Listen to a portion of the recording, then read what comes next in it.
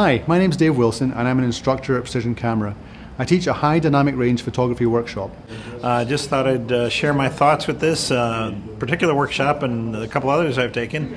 I find that this one was particularly interesting. I've not ever done HDR before, and I think that I very much enjoyed the fact that the Precision University really does kind of stimulate my interest in photography. This is an intermediate class, taking a whole day from 9 till 5. We start in the morning with classroom work, followed by 2 hours of shooting in the field, normally at the Texas State Capitol. Dave's class was fantastic. We did a lot of work, hands-on work. We did a trip down to the Capitol, got a lot of photos, got a lot of hands-on work, and got some instructions right in the field.